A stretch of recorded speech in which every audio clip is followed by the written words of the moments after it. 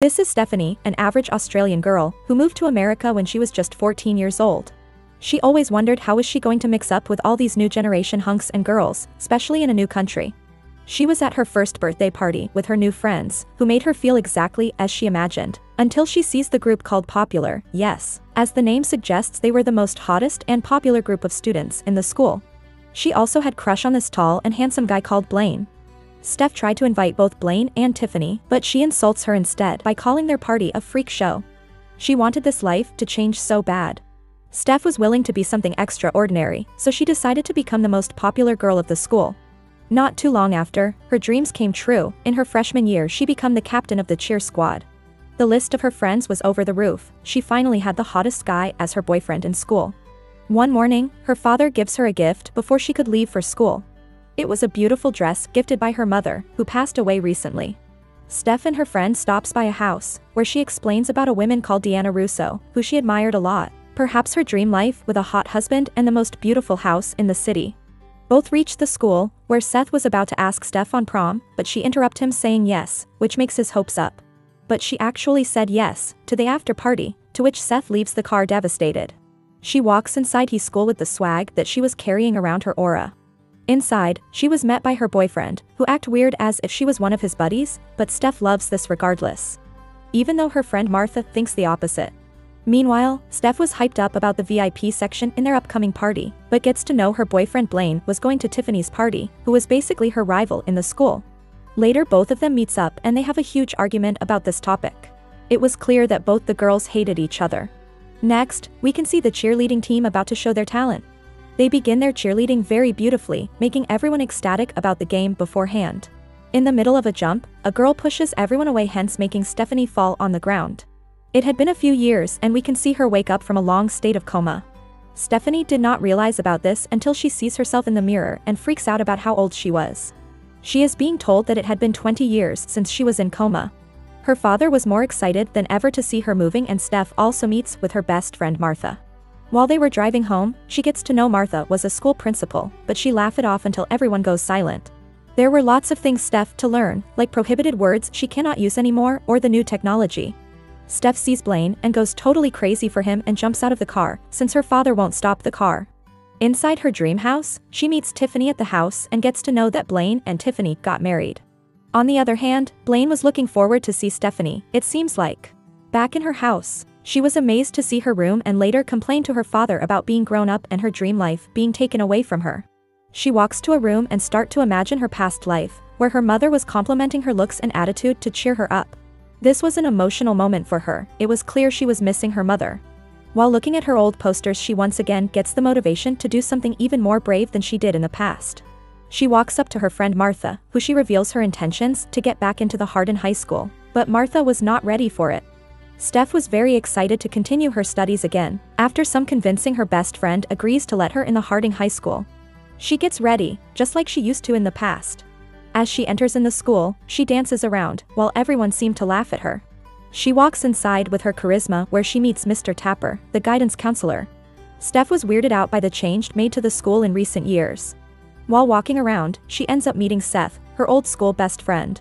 Steph was now a librarian and they both go their way after a little chit-chat. She comes back to her best friend Martha, where she tells her that she is willing to join the cheerleaders team. But Martha reveals that she was the coach and they do not have prom queens at the school anymore. Students can do a petition to be able to get a prom queen back, says the principal.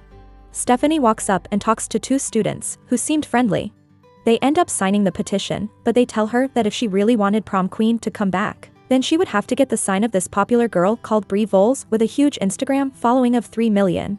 She meets Stephanie and acts as if she was some kind of VIP figure. She reveals that she was Tiffany's daughter and knows all about their past story. She posts her picture along with her on Instagram to insult her indirectly for her old age. Little did Stephanie know that these two students were part of cheerleading team. She sees them practicing, but she could not believe what they were doing. She understood that this was all really messed up and she started to panic. Later on, Steph walks in the library and talks to Seth and gets to know how people nowadays were competing online instead of the high school. She really likes the idea, since it was easier with a lot more exposure. Back in her house, she asks her father for a new phone, to which her father gifts her an iPhone. Not too long after, she was making videos on her brand new phone. She walks up to Tiffany's daughter and asks her if she could follow her on Instagram, but she denies her request along with her boyfriend, who asked for her permission for everything. Now Stephanie's new priority was to get more followers instead of new friends. She sees that today's generation was all about the game of numbers nowadays. She was trying makeup tutorial in order to increase her followers and whatnot. Back in her house, her father and friend Martha was concerned about her studies since she was falling behind. He ends up taking away her phone as a punishment.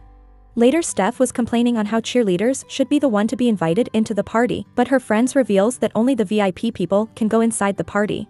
Stephanie tells them her story in order to motivate them and decide to show everyone how to be popular.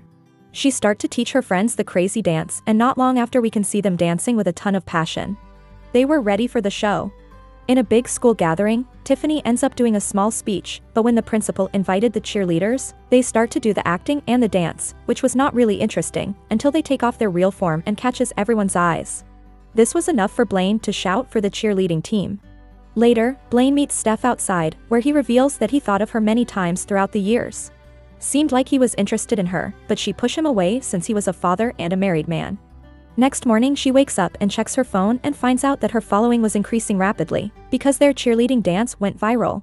Everyone in the school started to know her and she was slowly winning everyone's hearts. Steph later meets Martha, who was complaining about her act in front of the big audience. She revealed to Steph that she was into women instead of men, which was a problem for her in her school days.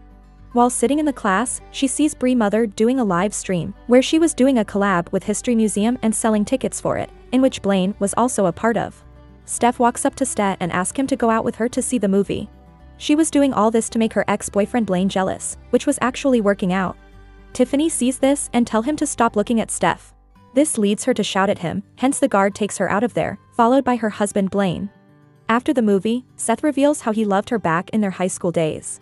He also knew she used him to make Blaine jealous, but he was fine with that. Hearing this, she decides to hang out a bit more with Seth and goes to the same bowling place they used to go. Meanwhile, Tiffany was forcing her daughter to be a prom queen, which made her daughter upset. In the bowling room, Seth and Steph were talking about the past memories. He revealed how prom queen did not matter that much, but she tells him a small story behind her wish to be the prom queen. Before her mother died, she once said that if she can dream anything, she can achieve it, and later, her mother passed away. She later saw Deanna Russo with her husband. She was happy and she was a prom queen. This was why she was always crazy about being a prom queen like herself, hoping to be like her one day. She just wanted to prove her mother right and get that perfect life. Along with Seth, she spent some lovely time, where she asked if he wants to go on prom with her. He was more than willing to go. Later, Martha announces that Bree was doing a petition for the prom king and queen, which made Steph really happy along with her friends, but she was definitely going to face some hardships in presence of Tiffany. Later on, everyone was invited into a prom party hosted at Bree's house. But even Bree was shocked to see this invite, which suggests her mother might have invited everyone. Steph goes into her wardrobe and finds a key and later invited, and announced to everyone on Instagram about hosting the best after party ever in a secret location, which was also free, unlike Bree's paid after prom party. We can see Seth waiting for Steph to take on a date, while her father was pissed off at him, just like back in the school days. In a moment, Steph arrives while wearing her mother's dress, and seeing this, her father and Seth had a warm moment. Her father takes her and Seth's pictures before they go to the prom party. They go into the party where Stephanie tells her team to spread the awareness and vote for her for the prom queen. Steph was met by Blaine while she was about to record herself on Insta. There, Blaine reveals his love for Steph, but she thought it was not fine, which was also seen by Seth, and it broke his heart. He leaves after telling her that he thought she had changed. It was the time to the voting results of the prom king, where the winner was Bree's boyfriend. When it was the time to reveal about the prom queen, the host reveals that Bree had withdrawn from the competition, even though she was about to win with over 1,000 votes as compared to 389 votes, hence making Stephanie the prom queen. There they proceed to dance and have lovely moments and making everyone happy. Tiffany was inviting everyone to the party, but no one was interested. All the students went to Stephanie's party along with Tiffany's daughter Bree. At the party, jealous Tiffany decided to report it to the cops. Meanwhile, everyone was enjoying. Cops come along with Martha and Seth, where she shouted at her for using her lake house for the party, which she agreed to 20 years ago. She want her to grow up, but she did not have to grow up and make mistakes, so maybe she wasn't to blame here, says Stephanie.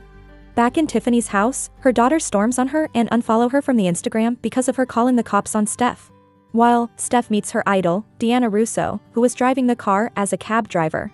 Steph always thought her to be living the best life ever, but she reveals how her husband left her when she was 30-year-old for a 21-year-old girl. She suggests her to take away that crown and focus on college and focus on her skills. Steph goes back home and destroy her board. She sits in her school and thinks of her past life. Looks at all the memories she spent with her real friends Seth and Martha. She sits with her father, where he explains how her mother always thought how wonderful she was. He suggests her to go to school for the graduation day. She begins to make an apology stream on Instagram, where she tells everyone that followers aren't more important than your real-life friends. She recalled all those moments she spent in the classroom. Finally, she wanted to be her real self, even thought people would make fun of her. Tiffany also comes back to her house and apologized to her for treating her like garbage. She goes to the graduation day inside the school, where everyone was celebrating the day with pure passion. Steph pays Martha for the damage at the lake house and hugs her. At the end, they all start to celebrate the day by dancing, where Martha was also a part of it. Even Tiffany joins the dance and enjoys every bit of it. Stephanie once again does the jump, but this time she was held by her teammates. It was overall a fun experience for everyone. Right after, Seth ends up asking Stephanie out for a date and kisses her, and the movie ends here.